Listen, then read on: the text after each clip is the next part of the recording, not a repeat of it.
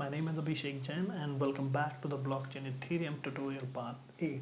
And in this video, we're gonna see how we can integrate our Truffle framework with any locally running test network. And in this video, what I'm gonna use is I'm gonna use the Ganache UI based test network so that we can on a UI itself we can see whatever action or whatever kind of execution we are doing through the smart contract. We can easily visualize over the UI rather than just running the commands to see the behavior and to see the output of those methods, which methods executed through the smart contract. Okay, so let me quickly explain you how you can install the Ganache. Okay, so to installing a Ganache, what you can do is you have to go to the Truffle Framework.Ganache, and you can just put that Truffle with Ganache also on the Google. Then it would be taking to here, and I can show you Truffle with Ganache. The very first website you have to click here. Okay, that would be taking here, and then you have to just click on this download. I'm not gonna do this because I have already done it.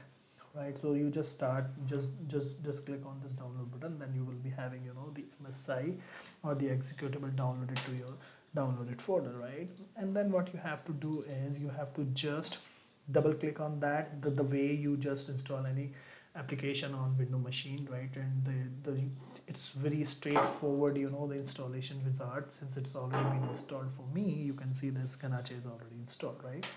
So I'm not gonna do that.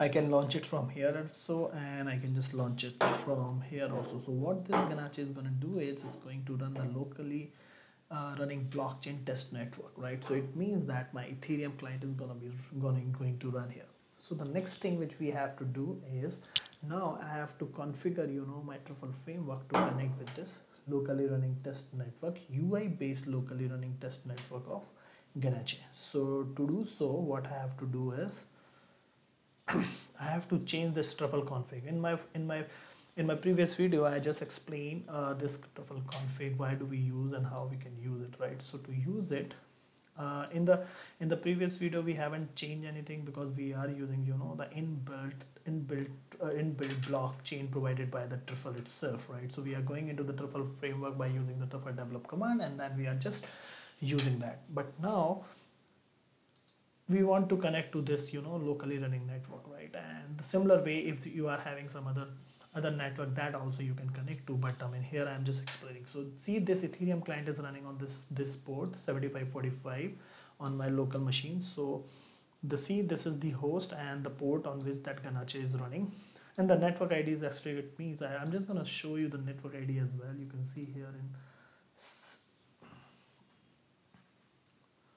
network ID 5777, that also you can give, but there's no need to give that. Okay, and this is just you can just walk through it and you can see what are those options. So I'm not just gonna cover in this video, maybe in upcoming video I'll be covering that, but that's not needed for this video for now, right? So now I have already explained, this is your configuration which you are required to connect with locally running the Ganache UI based Ganache test network. This is the name of your network, and similarly you can define more network as well. And now I'm just gonna explain how you can connect your Truffle framework with this locally running Ganache CLI. Okay, to do so, this is the project which we have been using from my previous video as well. So what you can do is you can just go inside that. Previously what we were doing is we are getting inside the Truffle framework, but there is no need to do that. Okay, so this is the command which you have to run.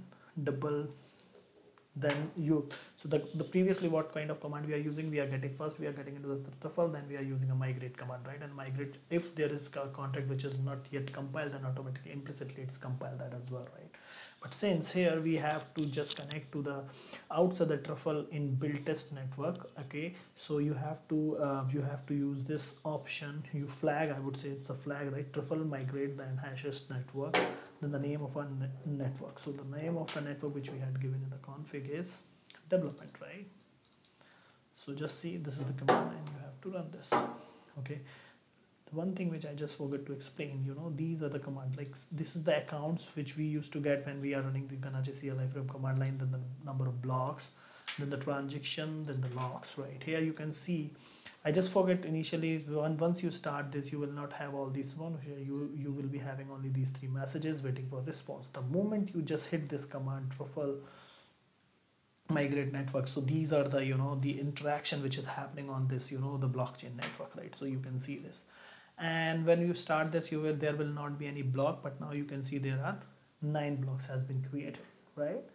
So it's pretty straightforward. Now the only thing which you have to take care is you just need to create this config file, and in this config file you have to give the proper information about on which host. So now if you have some blockchain which is running on a different machine, that also you can configure, and you can also get the network ID as well if you want to connect to the very specific network, right? And now similarly what you can do is, if you want, we can have multiple entries here as well.